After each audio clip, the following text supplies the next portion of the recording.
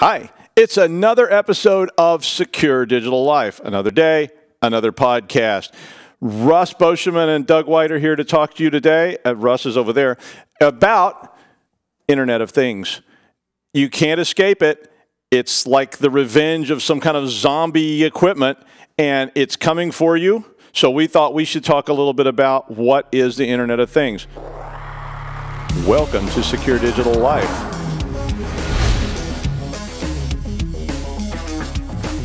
And you type in AAA porn or whatever it is you're typing in. I'm sorry. I was at a PG show. And I'm really excited to be here. I'm glad you're here because somebody needs to know what's going on. That's right. Okay, so now somebody has to drink this. I think it's another day. It's another episode. Yeah, he's looking at the wrong camera. You put my camera over here. Cut. Basically, forget you ever saw that. I think actually forgetting you ever saw that would really be a good idea at this point. Hi, Russ. Hi, Doug. How are you? I'm pretty good. I came back from skiing where it was 50 below zero in the wind chill, and all the pieces of me are still here. So awesome. That's a good thing. Yeah, that's definitely great. Otherwise, I won't have a host. And skiing. I mean, when I was skiing, I got involved in the Internet of Things because I was skiing and I realized that they track you. So you have a ski pass now, and it's got RFID in it. Oh, interesting. And every time you get on a ski lift, they actually know you got on the ski lift. They know which one you got on, when you got on it, how long it was, how long you were on it, and all this other kind of information. And I was like, okay, here it goes again. So it's just sort of like all around you, you're getting surrounded by Internet of Things, and that stuff's moving into people's homes.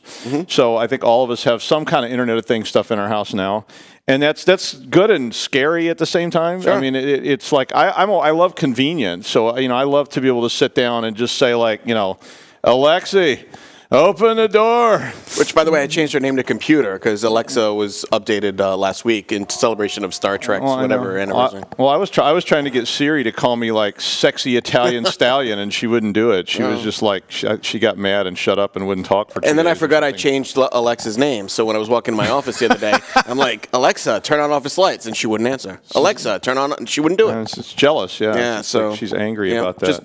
Moral of that story is don't forget that you changed the computer's name before you try to talk to it. Yeah, well, it's the same thing with like your date. Well, that's true. If you have your date and you say, hey, Sarah, and it's really supposed to be Alexa, and then it's like. Yeah. My wife doesn't watch this show, so it's cool. Yeah, many situations you want to avoid like that. So. Exactly. So one of the things we wanted to talk about was why do we even care about the Internet of Things? Sure. And I care about it because, one, it's convenient. So this is why we do it.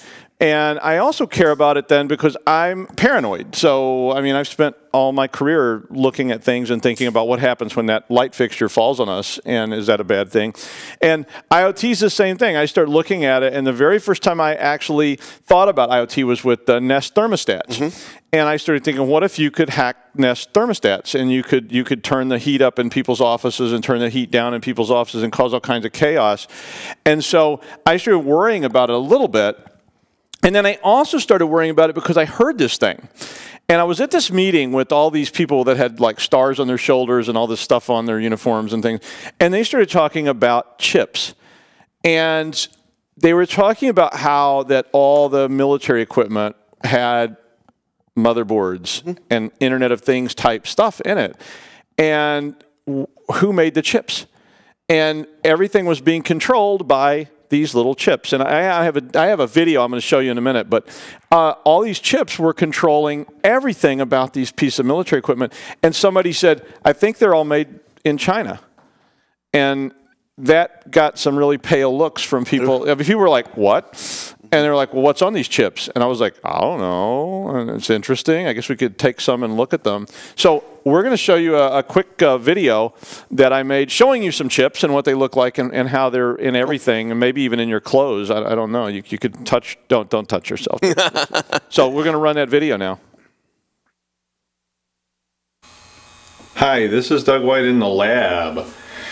So this is my forensics lab, and I wanted to show you hands-on a couple of things about what we're talking about and why it's a problem.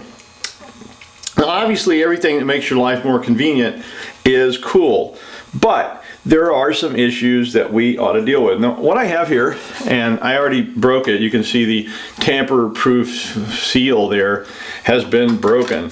This is a, let me get this turned correctly. This is a Linksys 54G classic home router. So this is something that pretty much everybody has had or seen or you know, could have in their house. And it's not really much different than a lot of other devices like this. And this is a gadget that's got some stuff on the back. So there's two antenna loadouts. So this is where you would take these little antenna loads and screw them into the system, so that I'm losing focus there. You got some switch ports here on this thing, and then you got some other ports on it. But I actually took it apart so we can see inside of it. So what this thing actually is, and I'm going to lay it down right there so you can see it in the field, is a circuit board, and that circuit board has all these things soldered onto it. So basically there's all kinds of stuff here that you could play with and people love to play with. But what we're interested in primarily is talking about chipsets. And I don't know if you can even see that. If you can see my little, let me just use my Sharpie. I was going to use a little laser pointer. It shows up better in some circumstances. I think it's so bright in here you might not, you can see it a little bit. That little, like that, these things here, and I'm going to move that. You can see this is a Broadcom chip, and that Broadcom chip, and I'm going to pick it up and turn it over so you can actually read it right side up. I'm going to bring it up real close there so you can see it. You can see it's a Broadcom chip, and it's got some numbers on it. So what those numbers represent is this particular chip and what was burned onto it. So the Broadcom company bought this chip. They may or may not have actually done anything to it. They may have just hired it done. So you take that chip and it has instructions on it.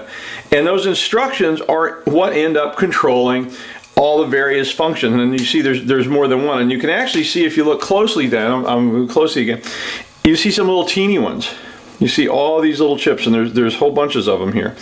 And there's some more over here. And every one of those chips is some kind of a controller. And it has embedded on it what is called firmware. And you've probably heard that term at some point in time. And that firmware is an instruction set, so it's a computer program. But it's hard burned into these chips, so that at the factory they actually put this code in there. And some of these kind of chips you could desolder them if you were very patient, because I don't know if you can see this because it's so close. Let's see how close we can get to focus. All around this thing you can see all the little solders that went into this. So could have been done by a robot. It could have been done by a really, really patient person. You can see this one over here. Oh, figures. Never fails. Let me just silence that. Never fails that the phone rings when I'm doing these things. I forgot to turn it off. And you can see all the little solder pins on this, and if you turn this thing upside down, you can see on the bottom where stuff comes through and is soldered onto the bottom of the board. So the reason we're interested in this is this particular controller right here, this Broadcom controller, and one of these other controllers. Hang on, I have to turn this around for a second so I can see it. This one and this one. You can see the version on that one, 5.00.33CS3522. Each of those chips has some specific purpose on this router. And one of those chips controls the Wi-Fi. So these two things here, you see this long coax cable coming around that's soldered into this one. And then these all jump in here and get managed by this. So the RF signals that are getting sent out of this thing are managed by the chipsets. And different chipsets do different things. Every single one of those chipsets was built by people.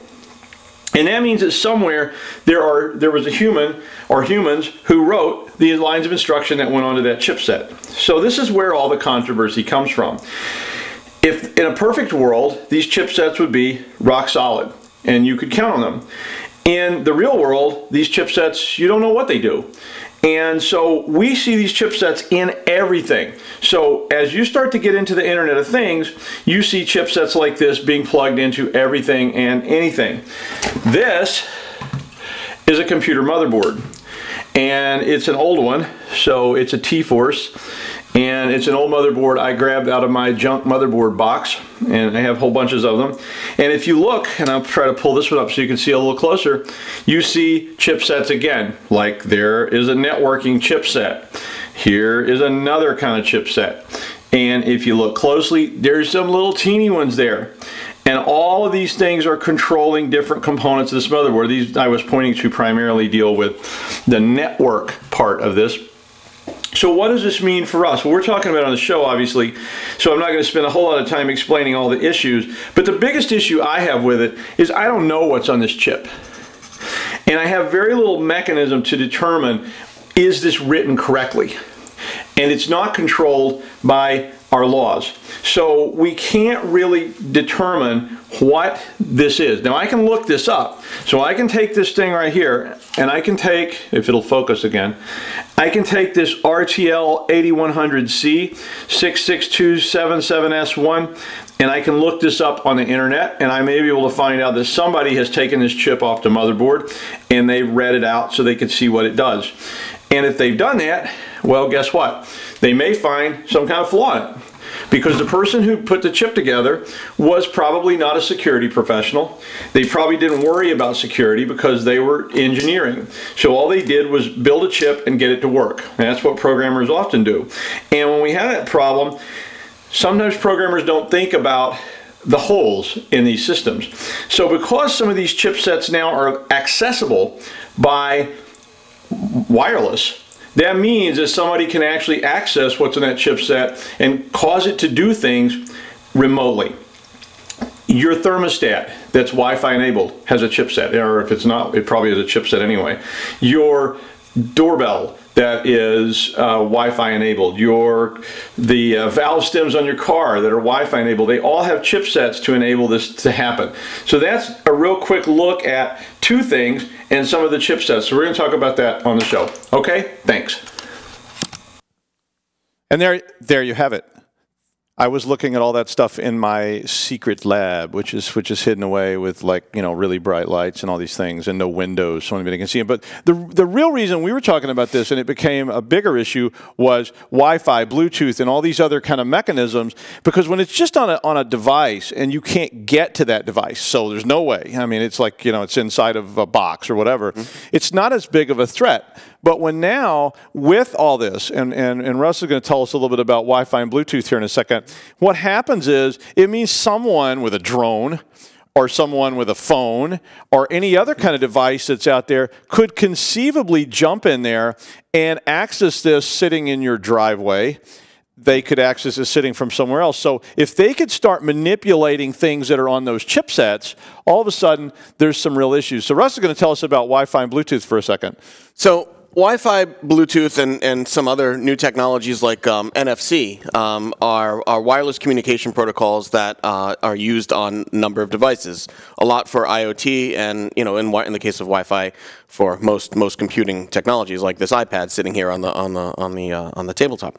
Wi-Fi is the one that most people would remember, and that uses bands in the realm of 2.4 gigahertz and 5.8. It's just radio, right? Though. It's just radio. Yeah, it's just radio, right? And it uses those bands to communicate or transmit and receive information to and from devices. So that's the one that people are mostly familiar with. Then you have Bluetooth, and Bluetooth is more of a shorter range wireless communication protocol. Like, for instance, we have a Bluetooth keyboard that's sitting on this table right now, and it uses Bluetooth. I think, what version are they on? 3, maybe? I think it's 3 or something like that. Anyway, so they're on version 3, I believe, and it uses a short range. So you get about 250 feet, somewhere around there, for Bluetooth communication, meaning that the device can't be more than that many feet away from the receiver and the transmitter. Whereas in Wi-Fi, you can be, you know, depending on the standard of Wi-Fi you're using, you can be pretty far away. And how high you turn it up. And how high you, right. And I had one at my house, and I kept turning it up because I was trying to get to my office from my house, and I kept turning up my antennas, and they were were running so high, I started getting worried about, like that I was going to start cooking birds or things as they flew through the signal, because I was like, it's like microwaves, and I kept turning it up, and it was like, then I was like, I wonder if I could get this past what they allow, and then I found out you could, and interestingly enough, funny that you say the microwaves, is the Wi-Fi, and including your cell phone on the 3G or 4G band, they're using the same or similar frequencies to your microwave, and so if you remember back in the days of the cordless phones, when you would stand next to your microwave and your microwave was turned on, you would get a lot of static and interference. That's because that was destructive interference. They were near the same frequency. So think about that next time that you're using your phone to communicate. Or when you turn the microwave on and all your networking goes down, and you start going. They say these things don't leak, but they do. Maybe I shouldn't stand so close. Yeah. Okay. And the newest protocol is on the iPhone 7 and also on the newer Android models. Yeah, there you go. And that's NFC, or near field communication. And NFC is super ultra close. So you can use NFC devices, again, wireless, but you have to use it you have to almost touch the screen like this to use it. And in fact, I've got the Apple Watch here, and when I was in Australia a couple of months ago, I used this to pay for everything, so I didn't have to carry all my cards around with me. So you just step up and you touch, tap, pay, pay, Apple Pay and Android Pay, they use those NFC style cool technology. So. And all this stuff started getting into our homes because we want convenience. Right. So and a lot of us are early adopters. So I'm not as much of an early adopter as these guys because I'm too cheap. But I see things like a thermostat, and I know you see cool thermostats. Like you go to Lowe's and you see a cool thermostat and go, "Wow, it's so awesome!" And you can control it with your phone. I was getting HVAC put in my office, and they were like, "Do you want the internet-enabled controllers for the HVAC?" I was like, yeah. Hell yeah, yeah. Like, you have to ask that, really? I was like, no, I want it. And so I can use my iPhone, and I can actually control my HVAC in my office, even if I was in Australia, which is kind of scary in a way, but I can turn my heat on and off, or accidentally do it and come back and find out I set my thermostat on. So the way this stuff started getting into your life was just because of convenience. People love it. My wife and I do too. We have valve stem readers on our cars, and so now when you have a low tire, you can see the tire pressure on inside when you're driving, and you can see it going down and go, "Oh, I have a problem. I need to pull over." And again, it's like you don't even think about that. You're just like, "Well, gimme," and that's kind of where some of the security flaws start to leak in, because those chipsets are sitting out there, and you don't know what's on those chipsets. And there's really no controls, regs, or anything else on how this stuff works. So another thing that I saw was a refrigerator. So, LG was making refrigerators that have cameras inside of them. So when you're at the grocery store, you could actually go to the grocery store and look inside your refrigerator. And I thought, well, that's kind of cool till somebody hacks it. Although then, somebody said, well, can they hack it? And I was like, well, yeah, they can hack it. But then I thought, oh, wow, hackers just saw my eggs. Oh my God. But those refrigerators too then have controls. Make it cold, make it hot. So turn the refrigerator on deep freeze and set it to -5 Celsius and watch what happens to people's milk and all this kind of stuff. Or like we saw several months ago, where somebody created a botnet of IoT devices. So literally, people's refrigerators were sending out DDoS attacks to some central server, whatever. They infected all of these IoT networks and used those, because now you're talking about billions of things. It's like ants. If every house has 20 or 30 of these things, and that's coming. I mean, you're talking about just a few years from now, you're going to have lots of this stuff in your home, even if you don't want it or you don't even know about it, unless you physically go around and disable it. And that's going to become a bigger problem, I think, because there are these issues of standards, and they've really not been enforced. And our law system, our legal system, is very slow. You're starting to talk about how long does it take to get a law. You remember that whole thing about how a bill becomes a law? It's like, I'm just a bill, No. He's not as old as I am. But there was these old cartoons about, it was called Schoolhouse Rock. Oh, Schoolhouse Rock, I can't sing it. Come on. But... Conjunction, what you see, he does remember. This was like, I'm just a bill, I'm sitting on Capitol. Don't remember that episode. Yeah, okay. Well, we weren't going to win any awards for our singing contest. We can sing death metal though. That's fine. Schoolhouse Slayer. Rock. Schoolhouse Rock death metal. Slayer does bills. Yeah. Rammstein. Oh my God. Okay, there you go. But so one of the things that we've been talking about on some of the other shows on the network is about standards. And one of the things I thought of about standards was a long time ago there were no electrical codes. And buildings burned down all the time because when they wired them, they used wire that was illegal. They had, I mean, everybody's, maybe you have, maybe you haven't. I've lived in apartments where they had those fuse boxes and people were putting coins in the fuse boxes. Oh, man. We didn't want to buy a fuse, so you take a quarter and you stick it in there. It never had resistance, right? Yeah, you better cover your hand if you do that, if you get shocked, as people have learned. But because those standards and codes didn't exist for anything, there were lots and lots of problems, and a lot of people got hurt. And I think the same thing starts to sort of evolve around Internet of Things, because as you put these things all over your house, maybe they don't start fires necessarily, but if they start to compromise your privacy, if they start to compromise your security, so your baby monitor, which has a chipset in it, and your nanny cam, which has a chipset in it, is connected to your internet. Because here's one I saw. This is a good Internet of Things thing. It was a ball that you could make roll around your house. And you could harass your pets while you were on vacation. And this friend of ours was like, she was chasing her dog around the house with this thing from 1,000 miles away, which was pretty cool. But you say, well, what if somebody's compromising that? What if they're using it to do something else? What if they're harassing your dog instead of you? Right.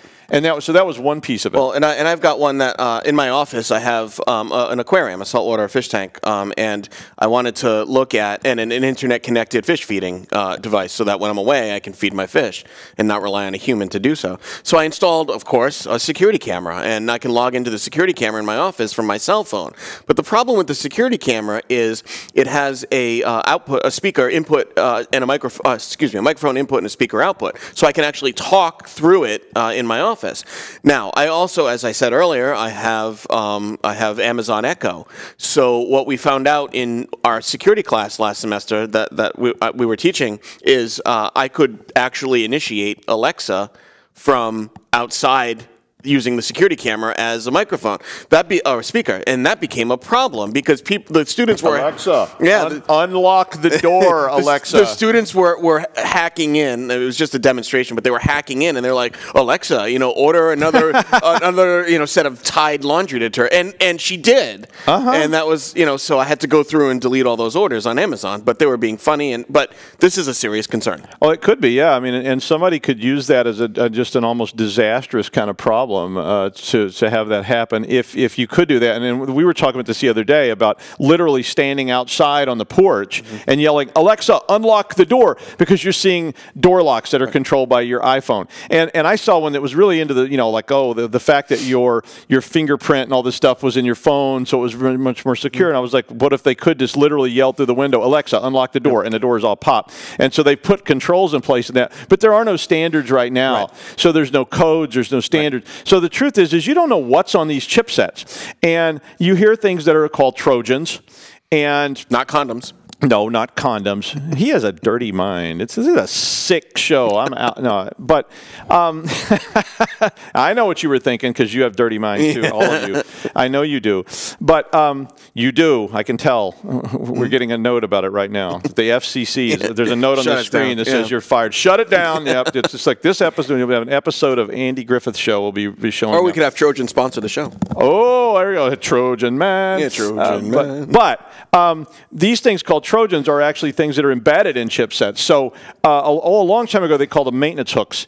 And programmers actually left ways for them to get into the system when they were writing code, because they thought, well, as I get this system up and running, they'll call me and say it's broken. And I used to do this too. And you had these things, backdoors, Trojans, maintenance hooks, whatever you want to call them. And you don't know that they're not there. But guess what? Some 12-year-old kid is going to figure that out, because they're going to sit there at their house and they're in their parents' basement and they're bored, and they can't drive, they can't get a date because they can't drive. And so they get the soldering iron out and start taking chips off the board. Or you don't even have to do that. You can use little probes to do it. And, when you're bored, what else have you got to do? So to wrap it up, Next week on the Internet of Things show, on Part Secure two. Digital Part Life, we're going to do part 2. We're going to bring some Internet of Things items into the show and show you how some of them work, like Hughes maybe. We've got some of those. We've got some door locks. We've got some thermostats. We've got some controllers. So we're going to bring those things into the show and show you how that kind of stuff actually works in practice, because you maybe want to get into the Internet of Things, and that's a really cool thing. I love that stuff. It's lots of fun. So thanks for joining us today on the podcast. This is Doug White and Russ. Take care. Bye.